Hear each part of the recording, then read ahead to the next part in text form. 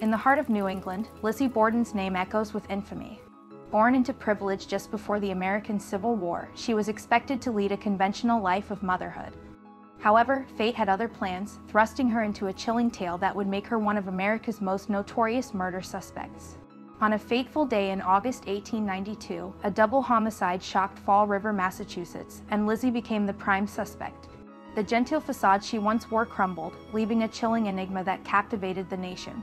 Did she brutally murder her father and stepmother, or was she caught up in a nightmarish web of deceit? As we delve into the depths of this perplexing tale, I invite you to share your thoughts and theories. Welcome, friends, to another episode of Curious True Crime Tuesday.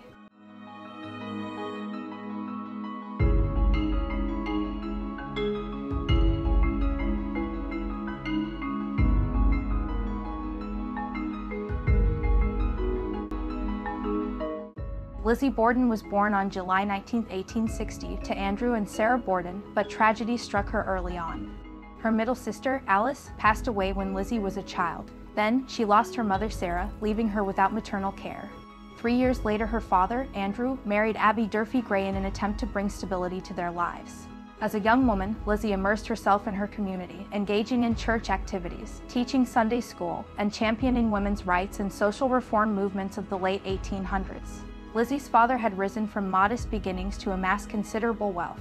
Many people say he was known for his frugality, refusing to indulge in a lavish lifestyle. While electricity illuminated homes of the fortunate, Andrew clung to the nostalgic glow of kerosene oil lamps. And while indoor plumbing was a mainstay in the homes of the well-to-do, Andrew preferred the simplicity of chamber pots. These rumors simply were not true. The Borden house indeed had indoor plumbing both in the kitchen and in the cellar, where they had a flushable privy. Another rumor is, despite the family's wealth, her father's frugality denied Lizzie the life of privilege she longed for. So, the pursuit of saving money became her daily endeavor. In a world where others indulged, she carefully crafted her own dresses from cheap fabrics. Each stitch was a tangible expression of her desire for a life of elegance beyond her reach. This again was not true, as Lizzie and her sister Emma had an allowance provided by their father, and Emma was visiting their seamstress on the day of the murders.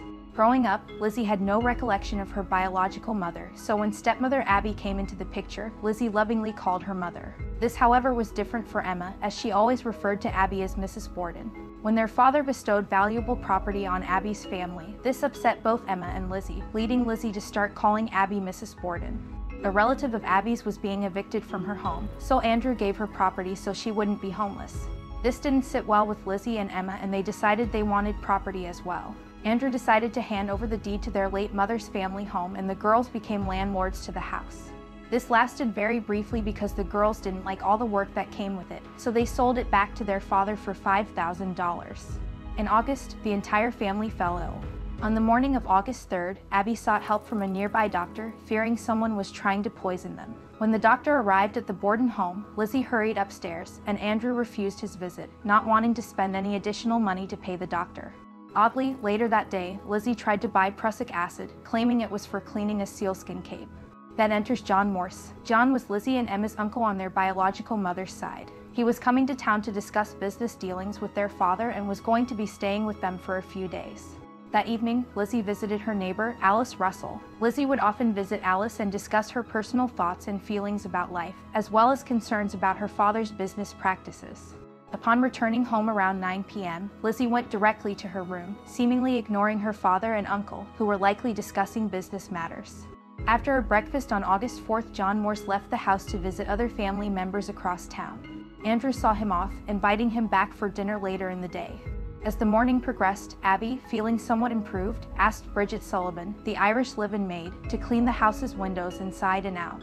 However, Bridget, still suffering from the food poisoning that had affected the entire household, soon went outside to be sick. After a brief break to gather herself, Bridget resumed her cleaning. Around 9:30, while making her way toward the barn, she encountered Lizzie standing in the back doorway.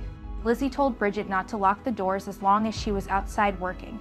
Meanwhile, Abby was cleaning the second-floor guest room, which was normally a chore for Lizzie and Emma. There, sometime between 9 and 10, she was brutally murdered with a hatchet. Abby initially faced her attacker when the hatchet collided with her head just above her right ear. She then collapsed to the floor, where she received 19 additional blows to the back of her head. The number of strikes suggested that the killer's actions might have been driven by more than just the desire to end her life quickly and might suggest a deeper and more personal reason for wanting Abby Borden dead. Andrew returned home from his morning walk at 10:30 but found himself locked out of his own house and had to rely on Bridget to open the door for him. Bridget, whom the family lovingly called Maggie, was washing windows inside at the time, heard Lizzie laughing at her from the top of the stairs while she struggled to open the door. Oddly enough, Lizzie should have been able to see Abby's bludgeoned body bleeding on the guest room carpet, but she seemed unfazed. Andrew, still weak from the recent sickness, laid down to take a nap on the downstairs sofa. Lizzie spent her time ironing and engaging in other ordinary activities while Bridget completed the window cleaning before heading to her room to take a nap. Around 11, Lizzie called frantically for Bridget, saying, "Maggie, come quick, Father's dead. Somebody came in and killed him." When Bridget entered the parlor, she was met with a horrifying sight. Andrew Borden was slumped on the couch, still bleeding, suggesting a recent attack. He had been struck 10 or 11 times in the head with a hatchet-like weapon, and his left eyeball was cut in half, indicating he might have been asleep when attacked. Bridget was sent out to find a doctor but was unsuccessful in locating Dr. Bowen. Instead, she returned to inform Lizzie, who then asked Bridget to fetch Alice Russell because she couldn't bear to be alone in the house. Meanwhile, another neighbor, Mrs. Adelaide Churchill, noticed Bridget's distress and came to inquire about the situation. After speaking with Lizzie briefly, Mrs. Churchill also went to find a doctor. Within minutes, news of the tragedy spread, and someone used a telephone to call the police. The Fall River police force quickly arrived at the Borden house, accompanied by a curious and concerned crowd of city residents. Dr. Bowen, who had been found and informed, joined the police, Bridget, Mrs. Churchill, Alice Russell, and Lizzie as they moved through the house, trying to make sense of the gruesome scene. The body of Mr. Borden was covered with a sheet, and Bridget eerily remarked that they should grab too.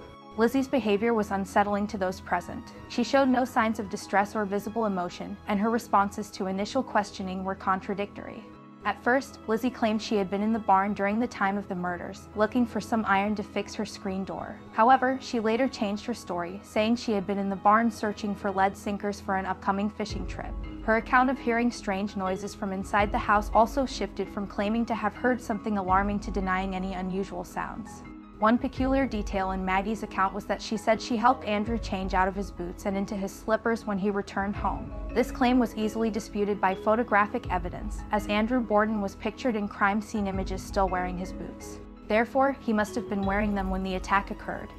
The strangeness of Lizzie's behavior continued to raise suspicion. At first, she mentioned that her stepmother had received a note and was out of the house. However, she later changed her story, suggesting that she thought she had heard Abby return and might be upstairs. Bridget and Mrs. Churchill were tasked with investigating Abby's whereabouts. As they went upstairs, they were met with a horrifying sight in the guest bedroom. Abby Borden lay on the floor, bludgeoned and lifeless. The discovery of both Andrew and Abby's murders inside their own home in broad daylight sent shockwaves through the community. Lizzie's peculiar demeanor and contradictory statements became the immediate focus of suspicion, but there were others whose behavior was also closely scrutinized. John Morse, the girl's uncle, arrived at the Borden home unaware of the tragedy that had occurred. After picking and eating a pear from the backyard tree, he entered the house and was informed of the murders. He reportedly spent most of the day in the backyard after viewing the bodies, which some found suspicious, but it could also have been a natural reaction to the shock of the scene. Meanwhile, Lizzie's sister, Emma, was away visiting her seamstress in Fairhaven and remained completely unaware of the tragedy until she received a telegraph asking her to return home. Interestingly, she did not immediately take any of the first 3 available trains back, which added a layer of intrigue to the unfolding events. The Fall River police, criticized for their lack of thoroughness, failed to diligently search both the house and the people present during the morning of the murders. Lizzie's strange behavior raised suspicions, but investigators didn't thoroughly check her for bloodstains or other evidence. Looking through a woman's belongings was considered inappropriate at the time, even if she was the primary suspect in a double murder case. The only reliable accounts of Lizzie's appearance that morning came from Alice Russell and Bridget Sullivan during their testimonies nearly a year later. Both vehemently denied seeing anything unusual with Lizzie's hair or clothing at the time. During the search of the house, several hatchets were discovered in the cellar, with one particular hatchet drawing suspicion due to its broken handle. Though it didn't have any blood on it, the surrounding dirt and ash suggested an attempt to conceal it. However, the hatchets were not immediately removed from the house and were left there for several days before being taken as evidence. As for the note that was said to have been delivered to Abby Borden, it was never found. Lizzie couldn't recall its whereabouts, and her friend Alice suggested she might have thrown it in the fire to dispose of it, to which Lizzie responded affirmatively. As the hours dragged on, Andrew and Abby's bodies were photographed and then laid on the dining room table for examination. Medical experts removed their stomachs to test for poison, but the results came back negative. Covered in white sheets, their bodies remained in the dining room for the next few days. On the evening of August 4th, after the initial police investigation had concluded, Emma, Lizzie, John, and Alice were still in the house. The atmosphere was tense, with bloodstains lingering on the wallpaper and carpet, and the odor from the bodies beginning to pervade the air. Suspicion surrounded those inside the house, John Morse due to his potential financial or familial motivations, Bridget for her Irish heritage and possible resentment towards Abby, and Lizzie for her bizarre behavior and inconsistent alibi. Officers from the Fall River Police were stationed outside the house, both to keep curious onlookers at bay and to ensure the residents inside remained under close watch. The list of potential suspects was lengthy, and the police were taking no chances.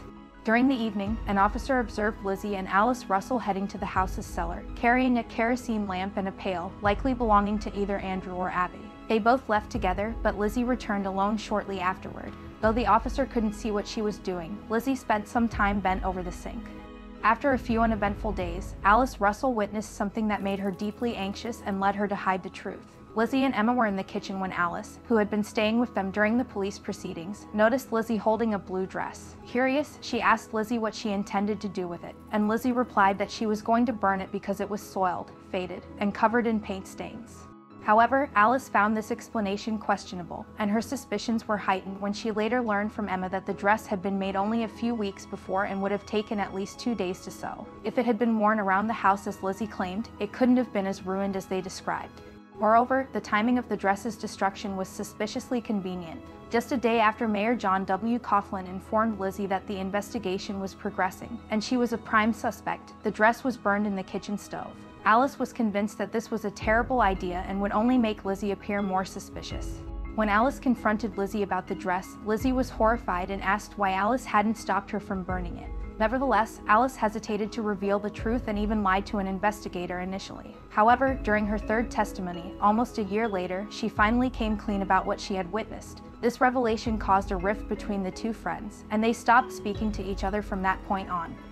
August 8th was the inquest hearing. Lizzie asked for her family lawyer to be present but was denied because the hearing was to be private. She had been prescribed morphine to calm her nerves, making it possible that her testimony was affected. She behaved erratically and refused to answer questions even if the answers would benefit her, just like when she spoke with the police and her stories often conflicted. On August 11th, following the funerals of Andrew and Abby and an investigation into multiple suspects, including John Morse, Bridget, Emma, and an innocent Portuguese immigrant who was later released, Lizzie Borden was officially charged with double homicide and taken to jail. She would spend the next 10 months awaiting trial, and her case quickly became a national sensation. The public's fascination with the case was immediate. From the moment news of the murders broke, people flocked to the Borden house, eager to catch a glimpse inside. The case became a media frenzy, with newspapers publishing sensationalized stories about Lizzie Borden's alleged heartless act of murdering her parents. On June 5, 1893, nearly a year after the murders, Lizzie Borden's trial began. To add to the tension, another axe murder had recently taken place in Fall River, with striking similarities to the Borden murders. However, it was determined that the two incidents were unrelated, but the coincidence only intensified public fascination. Throughout the trial, the most significant issues were the potential murder weapon and Lizzie Borden's whereabouts during the murders. Her story continued to be inconsistent and didn't add up. The hatchet found in the basement was presented as a possible murder weapon, but forensic tests showed no traces of blood on it. In a dramatic move, investigators brought out the clean skulls of Andrew and Abby to demonstrate the brutality of their deaths and to suggest the hatchet as the weapon. This display shocked the public, especially those in Fall River, and Lizzie fainted at the sight.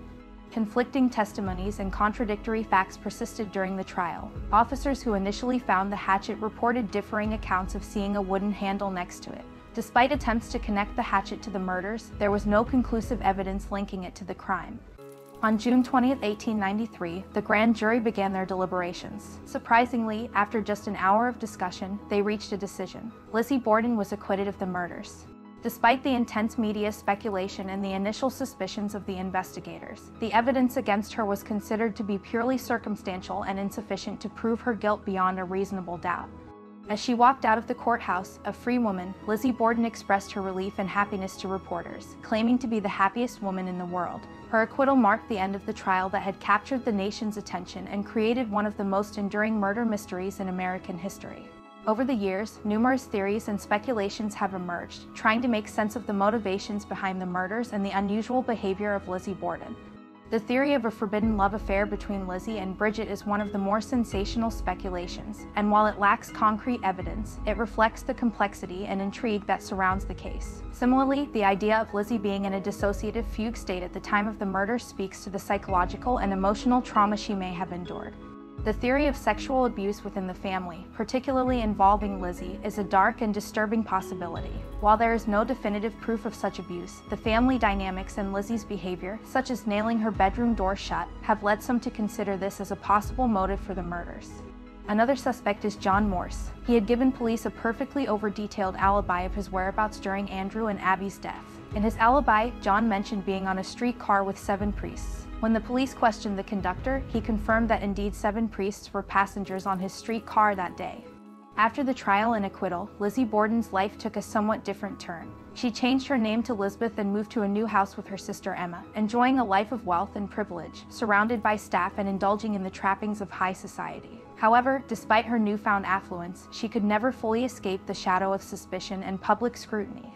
The people of Fall River and beyond were divided in their opinions of her innocence or guilt. Many continued to believe that she was indeed the murderer and that she had somehow escaped justice. As a result, Lizzie faced social isolation and was shunned by some members of the community. Additionally, the 1897 shoplifting accusation in Providence, Rhode Island, added to her reputation as a suspect character. Even though she was acquitted of the charges, it only fueled further gossip and speculation about her. Lizzie Borden lived out the rest of her days leading a relatively reclusive life, especially in her later years. Her sister Emma had moved out of the house in 1905 after they had an argument about a party Lizzie had thrown for actress Nance O'Neill. The sisters never spoke to each other again. Lizzie died of pneumonia on June 1, 1927, at the age of 66. Emma followed 9 days later in a nursing home in New Hampshire. She was 76. The sisters are buried side by side in the family plot at Oak Grove Cemetery. What do I believe? I'm not really sure. I found a compelling theory while watching an episode from the YouTube channel Glam and Gore. Mikey, the creator of the channel, and some of her friends stayed at the Borden house in the upstairs guest room where Abby was murdered. During a spirit box session, after being asked who the killer was, a voice was captured clearly saying it was John. The voice sounded so scary and angry. This still gives me goosebumps. As someone who believes in the paranormal, I believe this was a direct answer from Abby. Now, is this the case of 2 murderers, and was Lizzie the one who killed her father? I have no clue. I do know that this was a very interesting case, but I'd like to know what you think. Was Lizzie guilty of these brutal murders, or was someone else responsible? Let us know in the comments. Thank you all so much for watching. We'll see you next time on our next Curious True Crime Tuesday. Stay curious.